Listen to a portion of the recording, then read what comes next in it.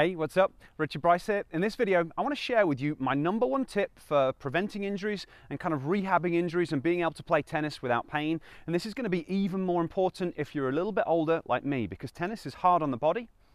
And in order to keep your body healthy, there are certain things that you probably need to do on a regular basis. So that's what I'm going to be discussing with you today. Now, just as a little bit of background and context about my qualifications to talk on this sort of stuff, this is an area where I spent a lot of my professional career working. So when I was younger, I coached tennis for about 10 years, but I've spent a lot of time working as a trainer. And prior to becoming a full-time tennis hacker, I ran a training studio where I worked with tennis players using this NEURO stuff, but I really helped a lot of people to address chronic pain issues and do concussion rehab. So what I'm going to explain to you today, just understand that I've got a lot of background in this stuff, so it might not be information that you've heard in other places, but hopefully that means it's going to be really useful for you. So I hope it is. If it is, it'd be awesome if you give me a thumbs up. And if you haven't already subscribed to my channel, you know, I deal with the coaching, the tactics, the technique, that kind of stuff. But a lot of what I talk about is how to get your body functioning better so you can stay injury free, so you can perform at a higher level.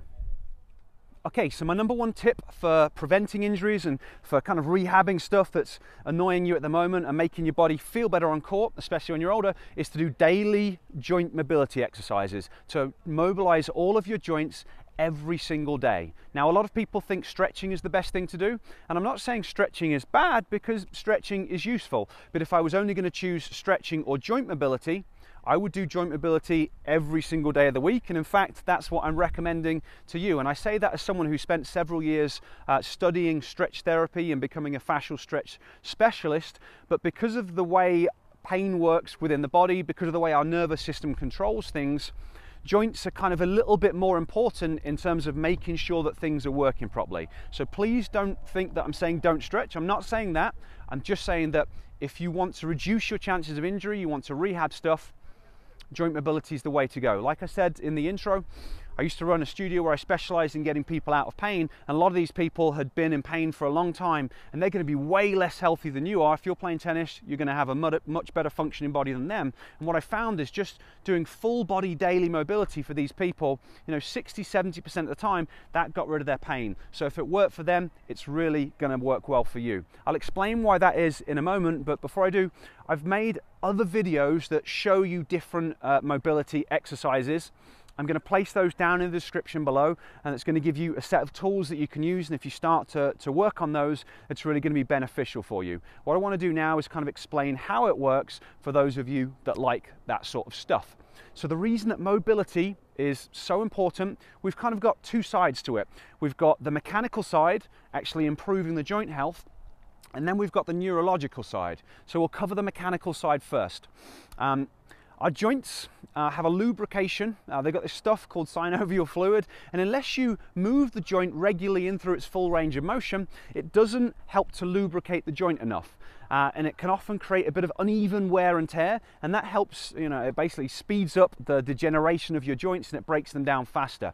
So by mobilizing your joints, taking them through a range of motion, so here I'm mobilizing my thumb, here I'm mobilizing my wrist, just taking it through a range of motion, here I'm mobilizing my shoulder, just taking it through a range of motion. This helps to spread synovial fluid, keep them healthy, prevent your joints kind of deteriorating too quickly. So that's the one side of it.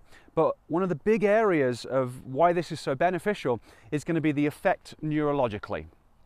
Your brain controls everything in your body. It controls everything you do on court. So you hit forehands, backhand serve. Your brain makes all that stuff happen. Well, pain is also something created by your brain. And most people think that we only get pain when we're injured, but that's not the case. The research is very clear on this. I don't want to pull up a bunch of research articles. You can kind of search for that on your own. But pain is a protective mechanism created by your brain in response to perceived danger. One really big thing that can cause your brain to want to try and protect you and create pain is not receiving information from your joints, because we've got all these different joints.